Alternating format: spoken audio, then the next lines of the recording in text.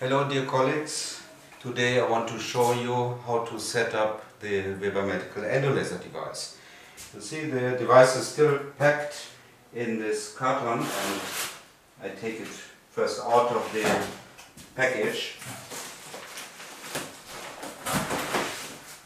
Okay, and put it on this trolley. You see, this is the electronic device and this is the grab handle. So with this one you can bring it in a different position. So you have, if you want to change the position, you have to pull the screen pieces back with your thumbs and then you can move it. So in the next step I take the holder plate for the different laser models and we can put it on the device, and you see there are 4 holes with which we can fix the holder plate with the screws on the device.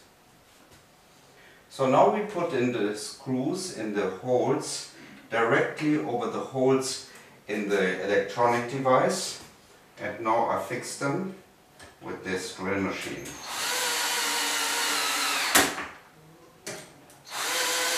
So in the next step we take out the laser modules and the different cables and fibers from the package.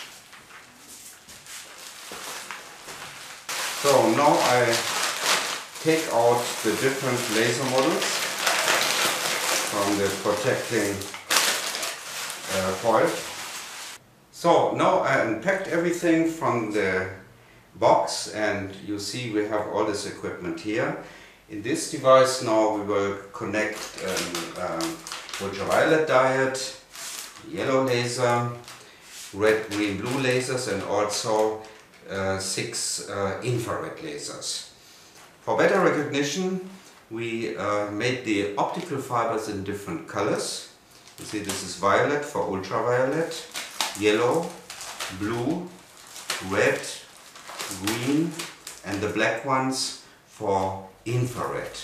Also here you see the small connectors with which we can connect the fiber optics for interstitial or intra-articular or intravenous therapy. So in the next step we have to connect the cables, the power supply cables, to the laser model. So this is a green laser model and you have to connect the cable very carefully, not with much pressure. So first of all you set it here, you turn slowly and then it's going inside and then you can fix it by turning.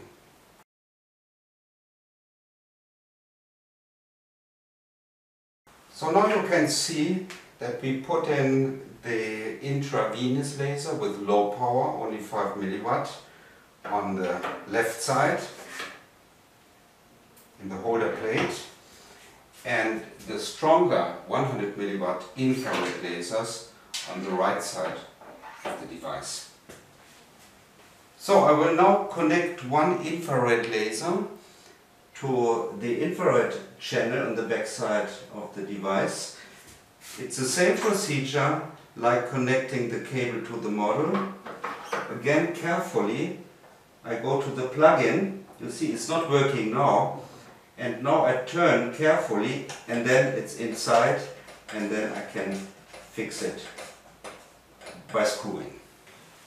So you see that I have connected the red laser to the red plug-in, and all the other ones, the so-called freak channels, you can connect any laser. So in principle you can connect any laser to each channel.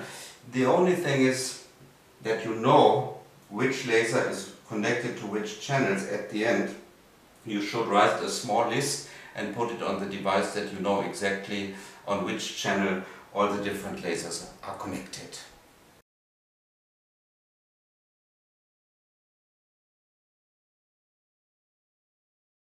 Here you can see that all lasers are now connected to the device and plugged in.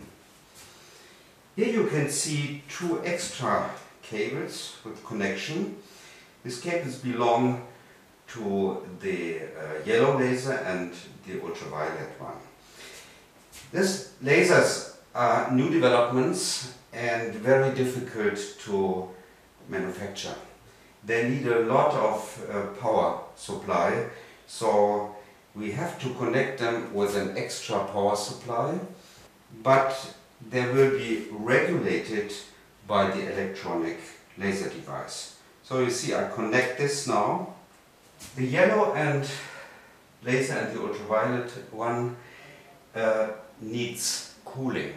So there is an additional fan inside, therefore the laser's modules are such big, and if I want to start them, I use this switch to start the cooling fan. You can hear this. So in the next step I connect the power supply for the device, and this will be plugged in for getting the electricity. On the back side is a main switch, which is now on 0, but to switch the device on, I put it on 1. And normally you can let it on 1 because we have additional key switch in the front. But if you are out of your clinic for a long time, then it might be better to put it on 0. Now I have turned the device again, so that I can show you exactly how it works on the display when we switch it on. So now I will show you how we connect the optical fiber to the different lasers. First of all, I take out this small connector, remove the black cap and fix it at the end of the cable, because this is the special adapter later for the laser catheters. The other end now will be screwed into the laser module. So the fiber is now connected, and I put it here in this hole of the holder plate. So you remember that I switched on already the main switch on the back side. We have an additional switch, that's so-called key switch. I switch it on and you now see that the display is working. There is a third switch on this device, a so-called emergency switch, what you will find on any laser devices on the market. So if the patients have any problems, pain or get excited, you can press the emergency switch and the device switch off immediately. To get it working again, you turn the emergency switch to the left side, comes out, and the device is working again. So now let's have a look on the display after switching the device on. You see in total 12 channels on the touchscreen display, which is according to the plugins on the back side. So you find infrared, green, blue, red, and the 8 free channels.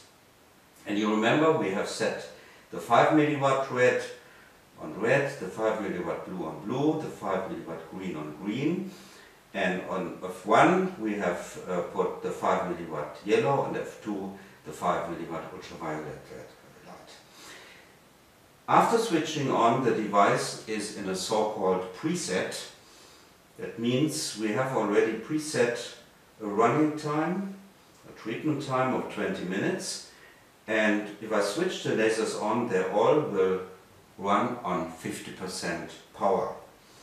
So I show you an example. I switch the red laser on, I press start, and now it will work for 20 minutes with 50% power, and here you can see the red laser beam. Same the green one. I switch off, I go to the green one, start again. Now you can see the green laser working with 50%. So if I want to change the power now for the patient, maybe I want to use the full 5 mW power, I have to change to 100 mW. And if I want to change anything on the device, I press set, and now I'm in the set mode. In the set mode now I can change the time, up to 60 minutes. I go back to 20 minutes. And I can change the power of the different groups of the device. We have 3 groups in total, between 1 and 100%. So in the first group we find the red, green, blue, and in the second group we find the ultraviolet and the yellow one, and 2 of the infrared ones, and in the third group we find 4 additional infrared ones. So now I show you how to change. So I want to bring the red laser on 100%. I'm on 50%, I'm going up to 100%, I press OK. I check again time and power, OK. And you can see here now for the first group 100%. And I switch my red laser on. Now this is my green laser. You see the power is a lot higher. Let's do it with the red laser. Switch off and on again. You see the light is much stronger than before. It's a very nice laser beam. In this case, what I did now, the laser is running in a continuous wave mode. That means it's running all the time with the same power. Some people like to work with different frequencies. Also, I can use frequencies on this device. I'll show you how we can do this. I go to the set mode, and then I go to the frequency mode, and I want to set a specific frequency maybe on the red laser, so I press red. And then you can see in the screen that we have already preset different frequencies. So there are acupuncturists using the so-called no-shear frequencies, bar or running and meridian frequencies. But maybe I want to set a free frequency myself. I press here, and then maybe I want to use a frequency of 10 Hertz. You see 10. I confirm the 10 for the red laser. I will not change anything else, so it's okay. So I don't want any other one. Press OK. And now I start my red laser. And you see the red laser is now working with 10%. If I want to make it even more complicated, I can set a different frequency on the green laser. So I go in set mode again, frequency mode. I check the green laser.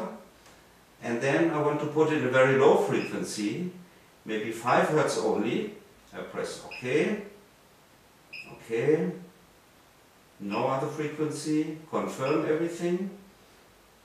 Press green and press start. And now you can see that the red and green are working on different frequencies. So I can put up to 12 different frequencies on each laser. Okay. So in the next step I will show you the different sterile products what we use for our treatments.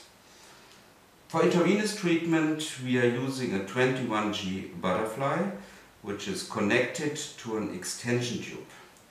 We use this one because working with this is more clean. So if we put the needle in the bloodstream, we can see the blood running back here and not running out of the needle. And we can make sure that we really put the needle in the right position. When this is done, I can disconnect the extension tube and put in the sterile plastic catheter, a little bit turning, then it's jumping inside. And now this system is ready for intravenous treatment. And now I will connect it with our lasers, maybe a green laser. And now you can see that the laser light is coming out right on the top of the needle inside the bloodstream. For interstitial or intra-articular laser therapy, we are using these products. This is a so-called interstitial needle. We can use this for puncturing of joints or maybe on the spine, and also we use it for interstitial photodynamic therapy of cancers to bring the laser beam very close to the treated area, maybe in a joint or maybe also close to tumor tissue. So first of all, we put this needle inside in local anesthesia, and this needle has a length of 4 centimeters. And once it's inserted in the tissue or in the joint, I will put in my laser catheter, fix it by screwing, and then I can connect it again to the laser, and then you see the light is coming out in a pure form directly into the body wherever it is used in a joint, the spine, or maybe used for photodynamic treatment for destruction of tumors.